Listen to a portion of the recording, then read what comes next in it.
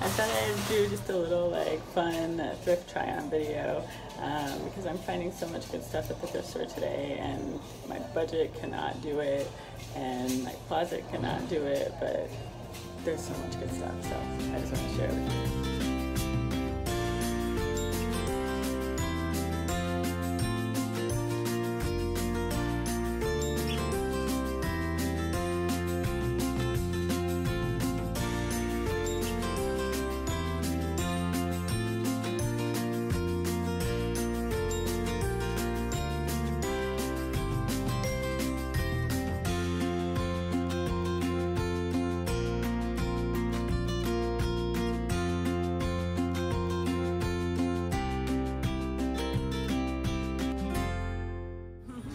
And posted up in the knickknacks aisle to try to make my decisions.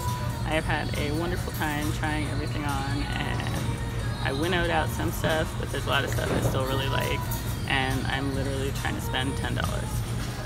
I'm just going to go through my process with you of how I decide from all the things that I like and that fit and that I think are interesting, like what I actually go home with.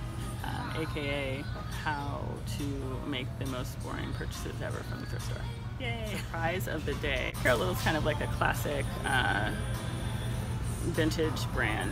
It's like 70s and 80s and nice quality, so you'll see it in a lot of vintage stores. And I just like the print.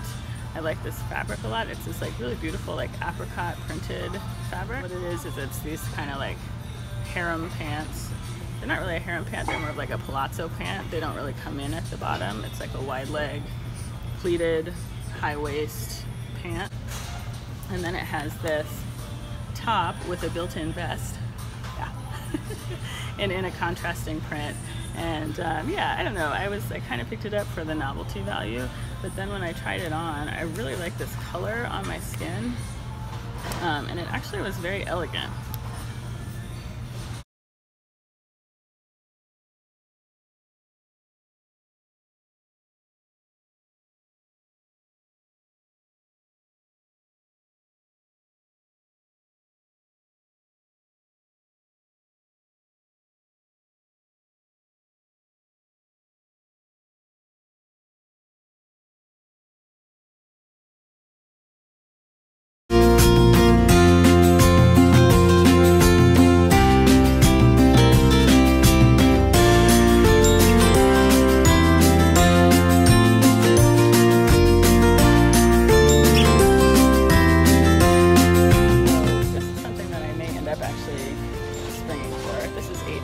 For the set.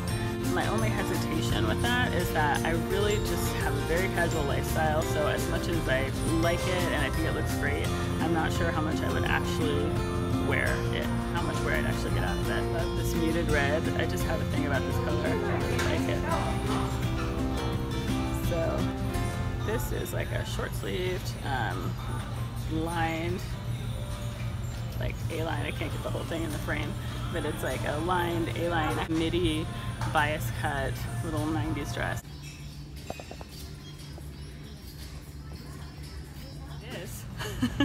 This guy is like sparkly and shiny and very like 70s glam rock and roll, and I like the cut a lot.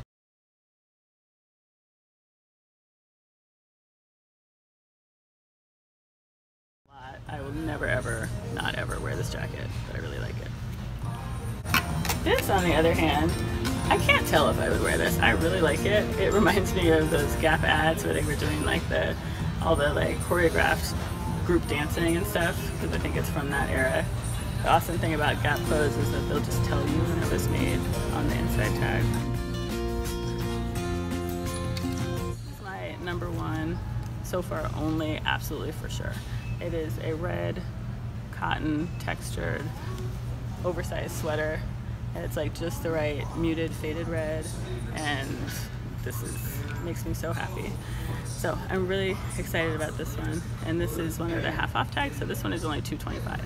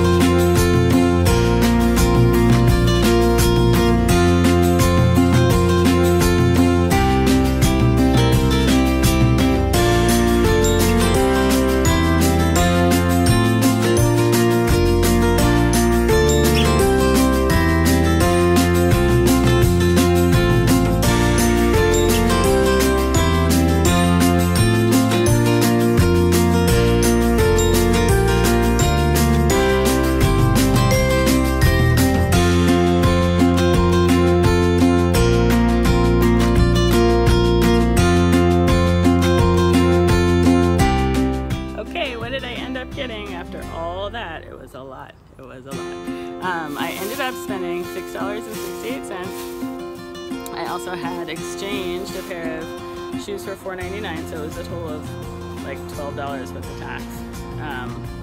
But some of it was a gift card.